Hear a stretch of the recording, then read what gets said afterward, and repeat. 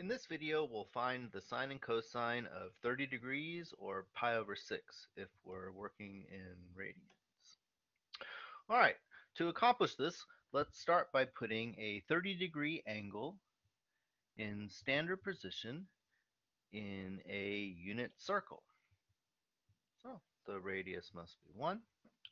And by definition, the sine and cosine of 30 degrees represent the coordinates of this point that I'll label P. So by definition, cosine of 30 degrees must be the x-coordinate of point P, and sine of 30 degrees must be the y-coordinate of point P. All right, well, due to how we read the coordinate plane, we know that if the x-coordinate is cosine of 30 degrees, this horizontal distance along the x-axis that takes us to point P must be of length 30 degrees, cosine of 30 degrees. And similarly, since sine of 30 degrees is the vertical coordinate of point P, the distance here between point P and the x-axis must be in the vertical direction, must be sine of 30 degrees.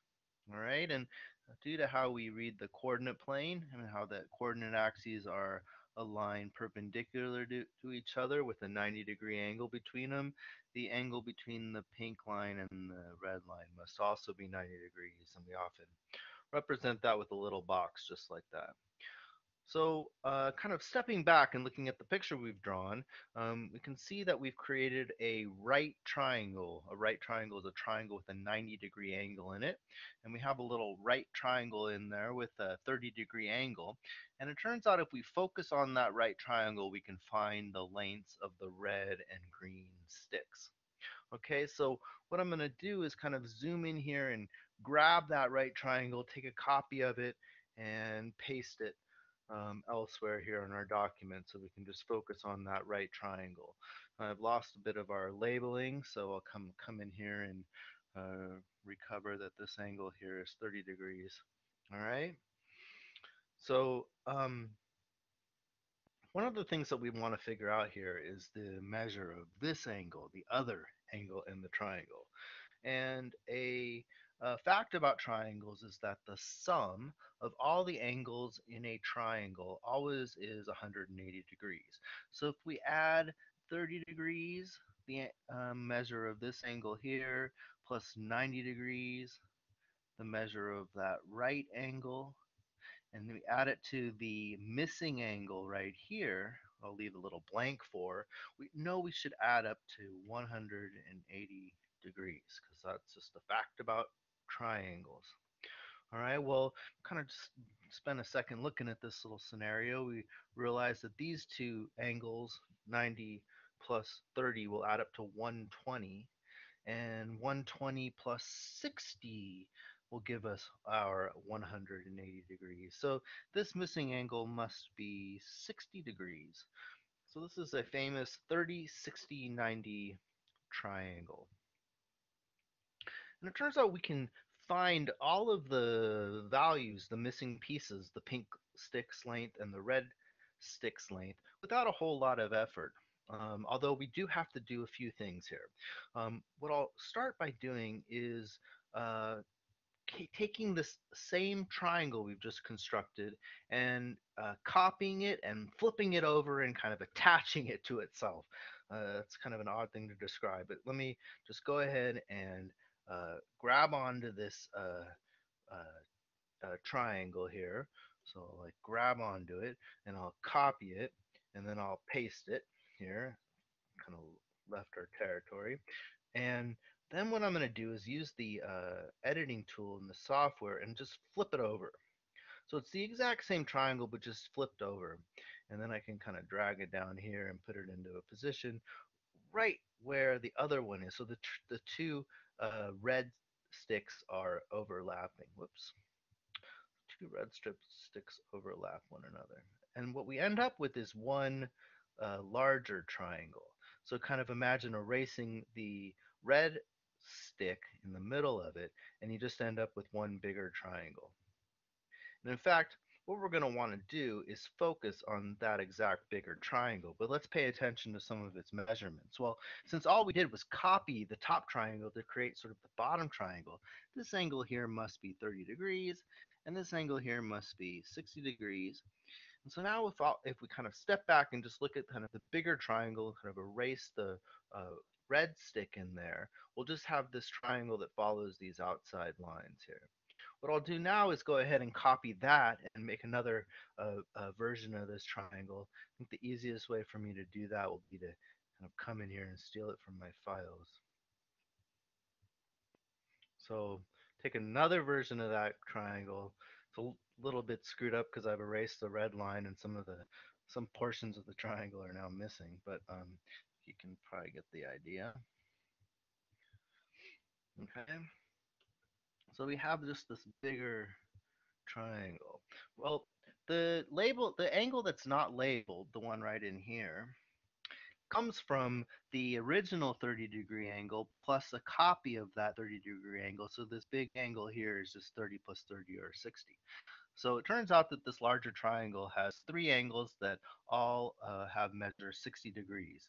So it's an equilateral triangle. Equilateral triangles have equal angles and equal sides. And since both of these two sides are 1, the last side, missing side, must also be 1 unit long. That big pink side must be 1 unit long.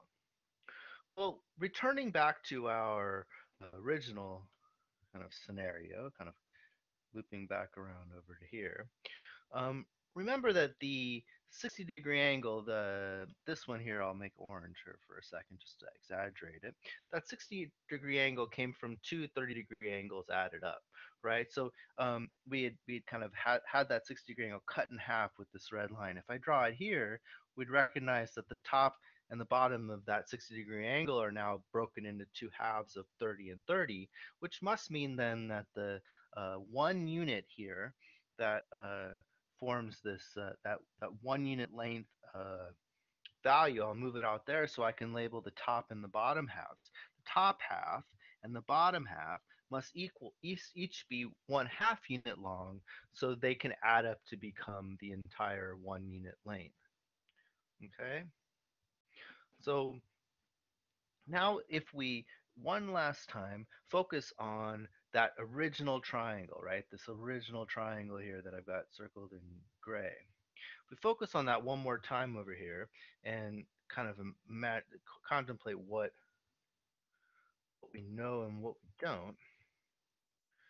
In this triangle here, we're familiar with the fact that this angle is 30 degrees, right? And whoops, 30 degrees. And we've just discovered that this pink stick here is 1/2 of a unit long. Well, to find the length of the red stick, let's give it a name, call it A, just to have some kind of symbol there to describe it. And what we have is a right triangle, and we know two of the three side lengths. So we can use what's known as Pythagorean theorem to find the missing side length of this right triangle. Pythagorean theorem tells us that the sum of the squares of the two shorter sides equals the square of the longer side. Kind of writing that out in symbols here, that tells us that a squared, the sum of the red stick, plus 1/2 squared, the square of the pink stick, must equal the square of the longer purple stick, the hypotenuse of the right triangle. And we can use this little equation here to solve for a. So this means that a squared plus 1/2 squared is 1/4, which equals 1 squared is 1. Subtracting 1/4 from both sides gives us 3/4. Taking the square root of both sides, we take the square root of a squared, we get a. And we take the square root of 3/4, we'll just get the square root of 3/4. Note that we don't bother with that plus minus option that you may recall from previous math classes, because in this case, a is representing the length of this stick on a triangle, and lengths are always positive. So we don't have to worry about the plus minus options. All right, so take the square root of the top, which is 3. Square root of the bottom, square root of 4 is 2. So we discovered that the length of that red stick is root 3 root 3 divided by 2, if I can just kind of barely squeeze it in there. Why don't we come back to our original diagram and label this information. So previously we discovered that the length of the pink stick is 1/2 unit long, and we've just discovered, oh, this happened earlier. Here, 1/2, and the length of the red stick down here is root 3 over 2.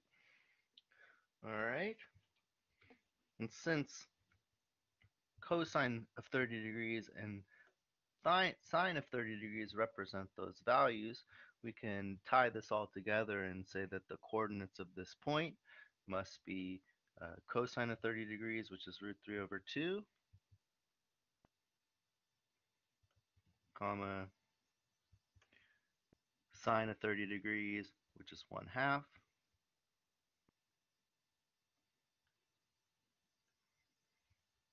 All right, so we've got the ordered pair that describes point P.